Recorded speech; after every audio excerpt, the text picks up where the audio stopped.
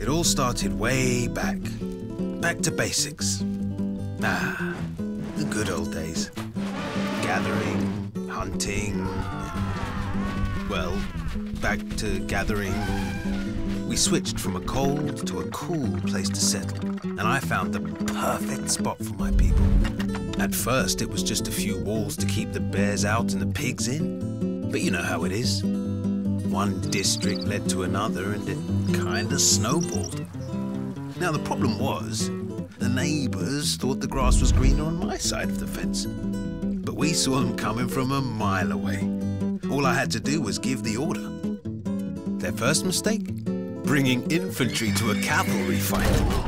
Next, losing the high ground. Final mistake, not keeping up in the arms race. But eventually, peace prevailed and we came to an understanding. They surrendered and I let them live. It turns out, we had a lot to learn from them, and together, we became more than the sum of our parts, a unique mix of cultures and beliefs. So yeah, I would say I left my mark on humankind, and I'm just getting started. But that's just my story. Tell me, what will yours be?